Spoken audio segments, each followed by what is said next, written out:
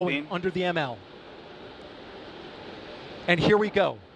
10. Hydrogen burn-off igniters initiate. 7, 6, 5. Core stage engine start. 3, 2, 1. Boosters in ignition. And liftoff of Artemis 1. We rise together back to the moon and beyond.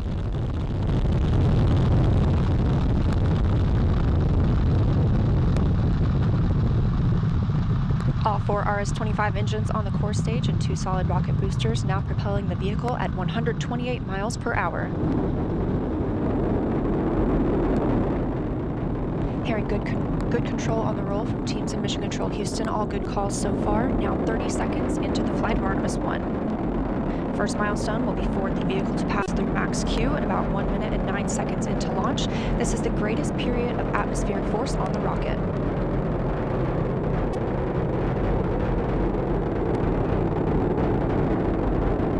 SLS now traveling 607 miles per hour.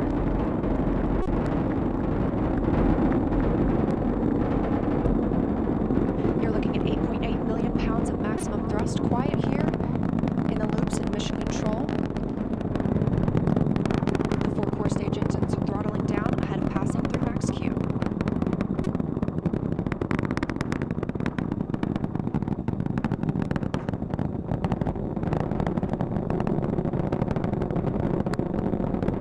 Now 1 minute, 21 seconds into the flight, traveling at 1,420 miles per hour. The 4 core stage engines are back at maximum thrust.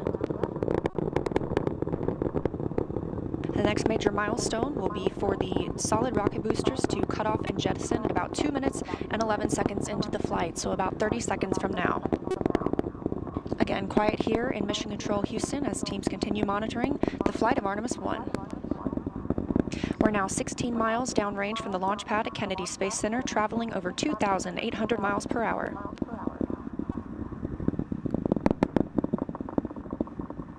Standing by for solid rocket booster jettison and shortly thereafter.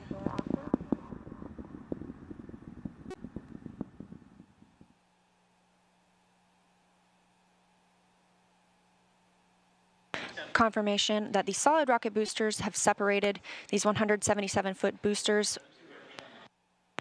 Now the core stage continues to power the flight of Orion, all 4 RS-25 engines firing, traveling over 3,400 miles per hour, 46 miles downrange. 2 minutes and 36 seconds into the flight. Hearing nominal calls here in Mission Control Houston. We've still got 4 good engines on the core stage. Next up, we'll be looking for the service module fairing to separate. This is 3 15 by 15 foot fairing panels, providing structural support, protecting the service module. Those will separate at about 3 minutes and 11 seconds into flight, and very shortly thereafter will be followed by the launch abort system separation. Just over 3 minutes into the flight of Artemis 1, now traveling over 4,060 miles per hour, 83 miles downrange. We just had confirmation that the service module fairing has separated.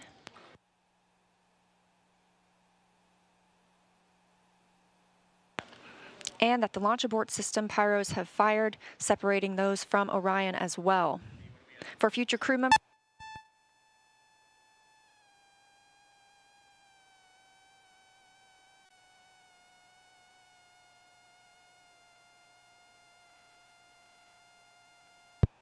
we just heard the call for 3 engine press, meaning if SLS were to lose an engine at this point in the mission, we could still achieve a nominal mission. We would just have an extended main engine cutoff time. However, we still have 4 good engines, all at maximum thrust right now, powering the first flight of Artemis at 5,200 miles per hour, 148 miles downrange.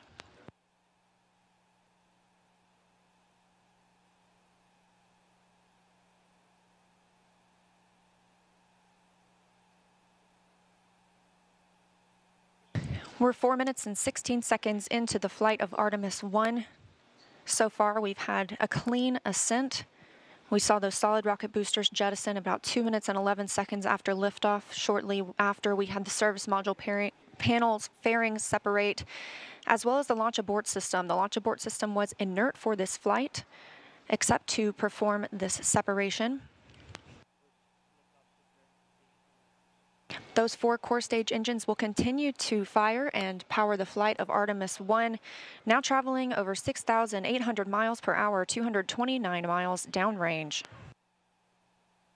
Booster flight controller reports that the engines are looking good.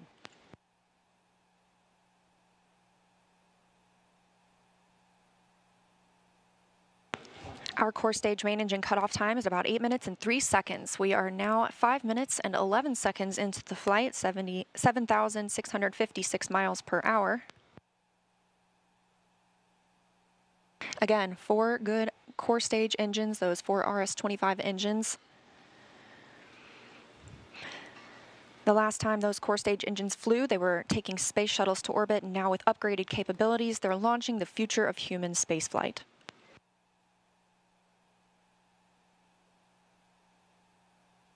Five minutes, 42 seconds into the mission, we are now traveling 8,800 miles per hour, 345 miles downrange from the launch pad at Kennedy Space Center.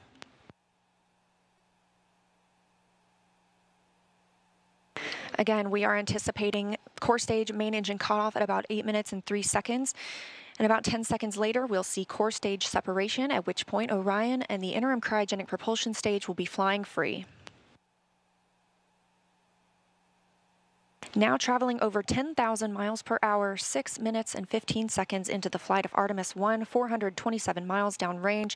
Quiet here on the loops in Mission Control Houston. Teams continue to monitor this first flight.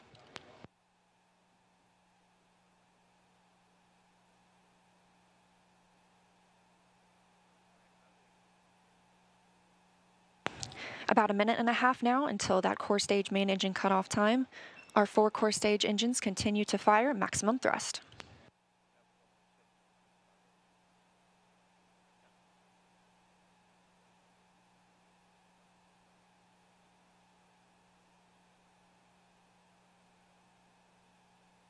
Coming up on 7 minutes since launch today, now traveling over 12,800 miles per hour, 563 miles downrange.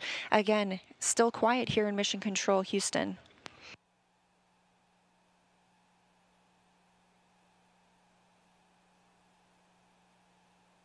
As we prepare for main engine cutoff, the 4 RS-25 engines are beginning to throttle down.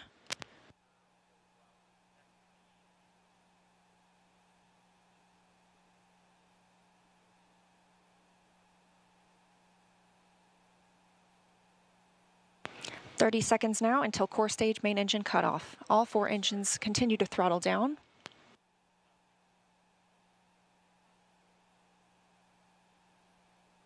Now 7 minutes, 45 seconds into the flight, traveling over 16,000 miles per hour. Continuing to hear good calls here in Mission Control Houston. We're standing by for core stage main engine cutoff.